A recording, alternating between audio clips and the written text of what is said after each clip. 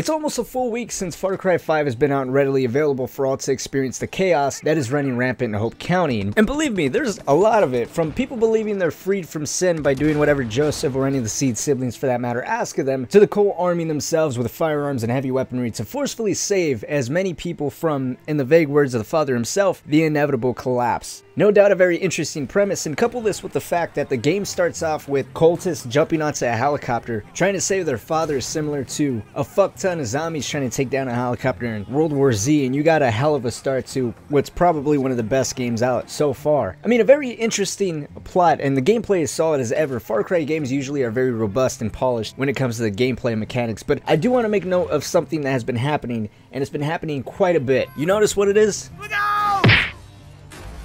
Nope, getting hit by that truck had nothing to do with what I'm talking about. Although, random stuff like that is funny as hell and tends to happen a lot in this game. What I'm talking about is this right here. Now, I'm not much of a physics major or expert, but I'm pretty sure planes don't just freeze in the fucking sky like that. Also, on a lesser note, I do want to point out that right here is not a height that I should have died from. It's not part of the topic. I'm just kind of pissed off about it. Like, how did this even happen? Like, I get in real life over jumping and hitting your head on the rock and coming unconscious, but my parachute deployed, so by default, I should have been safe. So yeah, height and height damage is a little weird when you're taking the whole parachute into consideration, but the whole freeze framing thing, well, it's not exactly freeze framing. The best way to describe it is if there's a dogfight that's going on around you similar to what's going on in my game and you're to look away for a second, then that stuff would actually freeze, and then like you see, after staring at it for a couple seconds, it'll then kick back up and start moving like it was supposed to. And if you notice, they did a little physics defying stunt where it was supposed to crash into the mountain, but instead it did a complete 180 and just flew in the air. Like it full on missed the cliff and went through fucking trees and was able to harass me, but if I try to jump less than 5 feet away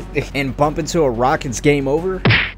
Okay, not sure I'm following the logic here. But back on the whole freeze framing thing, sometimes when you're not looking away, then planes will spontaneously combust or, I guess, crash into a mountain. You know, you have that one Colt Ace that's trying to shake no one on his tail and just crash into a mountain. At least that's the best guess that I can come up with, since the mountain is the only thing in the area that will explain why there's airplane debris. You know, just putting two and two together. But other things that have froze are helicopters like you see right here in the middle of dogfights, or even sometimes my fangs for hire would get stuck and freeze and then all of a sudden would just die on me. Most notably, this happened with my diabetic pal Cheeseburger. Now the main question is, does this stuff ruin the game? I wouldn't say so. Yes, it can break a little bit of the immersion, but my main problem is it can contribute to a lot of the chaos that Far Cry 5 has. Now, if you guys haven't played Far Cry 5, there's a lot of randomness that goes on to the game. You can start up a gunfight in the middle of a road with 1 to 2 trucks of enemies, and then the next thing you know, there's 4 of them, an airplane on top of you, and all of a sudden now you have to fight off a bear and a cougar.